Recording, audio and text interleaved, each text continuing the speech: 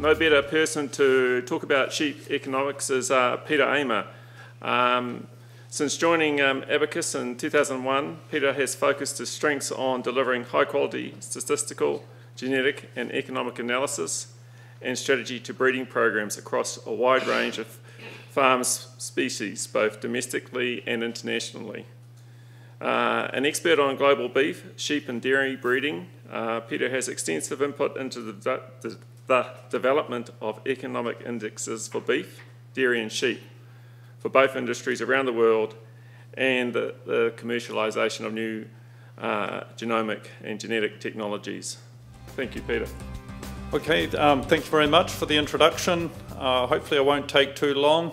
Graham mentioned at the start the byline genetics for profit, and John and Michael have mentioned the importance of driving down the costs of these new technologies.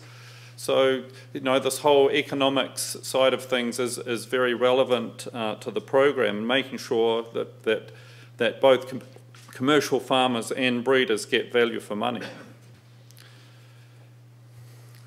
So, just to sort of highlight a couple of areas where we plan to focus on in terms of economics, and this area is actually led more by Tim Byrne, who happens to be away overseas at the moment, so I'm stepping in for him.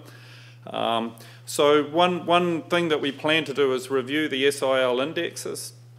So a key factor that Michael raised is this idea of the sheep industry becoming more predominant or more greatly represented in the hill country. So we need to look at the indexes, what needs to be different if we were to focus more on hill country. Accounting for breed shifts or genetic gain. So as we has increased the prolificacy over time and made the sheep bigger, have we effectively mined out the genetic progress that we can make in those traits, and do we have to start shifting emphasis onto other traits? Things are changing all the time in the world of prices and costs and competing industries in New Zealand. So one of the key factors going into the SIL indexes is economic predictions from the Meat and Wool Service, or sorry, it's got a new name now, but that's probably about 3 names ago, the Beef and Lamb Economic Service. So just making sure that we're up to date with the latest prices and also predictions that they provide of what's going to happen in the future. Also, as we bring new traits into the genetic evaluation system, we need to work out, well, how much emphasis should go on those traits versus the traits that are there existing in the indexes, and examples of ewe longevity, body condition score. So there's another sort of series of projects that I can put up for examples. So one is the idea of ewe weight, where we don't want them to get smaller, but we don't really want extremely large ewes. And how do we balance this in an index? And should we be looking at some sort of non-linear weighting on mature size, or some sort of restriction so that we don't finish up farming elephants in 20 years' time? Also the idea of using information to help commercial farmers with culling decisions.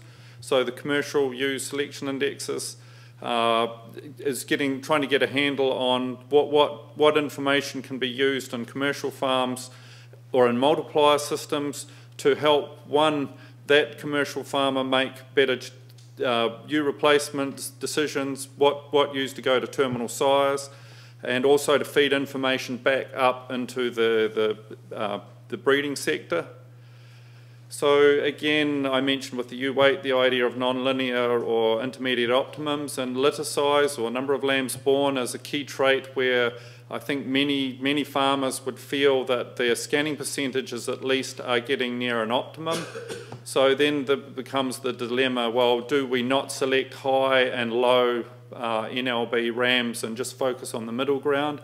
Or what's an efficient way of moving overall selection forward, but not increasing the scanning percentages too much more?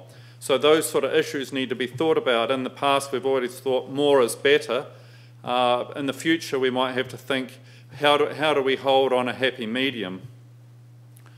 So then there's another area of ram breeder business metrics. So this is a series of ideas to help ram breeders understand their business, what drives their profitability, how they can get value for money in their investments, what sort of rams are being sold or in demand, that sort of thing. So I guess that's a quick wrap of the sort of some of the economics projects that we have in mind.